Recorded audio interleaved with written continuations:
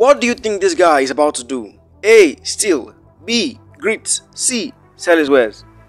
If you chose A, you're wrong. But if you chose B, that answer is erroneous.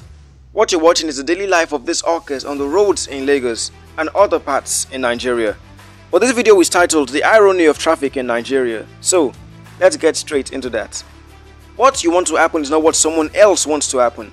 Let me explain. Every or most commuters on the road wants to get as early as possible to wherever they're going. But when there's a traffic jam, they get unhappy and most times end up getting late to the destination. But here goes something. These hawkers daily pray for what the commuters pray against. Traffic. Why is that?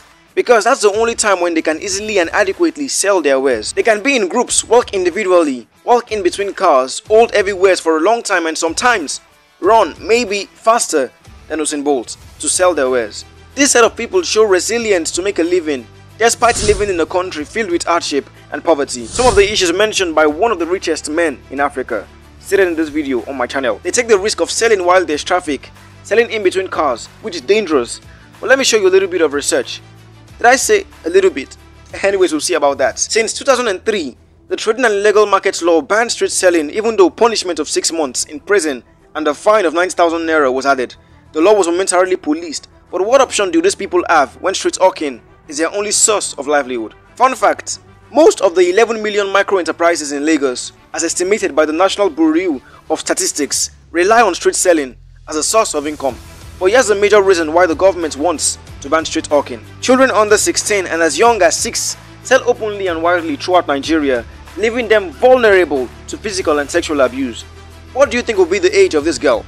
Or this boy? Or this? Well, life happened to some and that's the reason why they've taken street hawking as their only source of survival. Here's Bola Jimoh and her 18-year-old son selling their wares directly on the tracks, making 1,000 naira per day if everything goes well. Doing this for over 20 years, her sons selling as street traders, weaving between lanes of traffic, selling to commuters who are stuck in traffic. And I'll leave you with words from her. I never wanted them to do it, but life happened that way.